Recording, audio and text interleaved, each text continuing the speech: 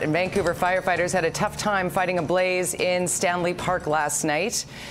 Several calls came in just before midnight from people in the area, but it was difficult for crews to locate the source of the smoke when it was eventually discovered near the Siwash Rock.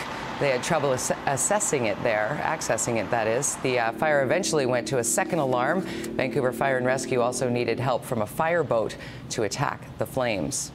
Without the fireboat here today, we would have had a real hard time gaining access to that fire.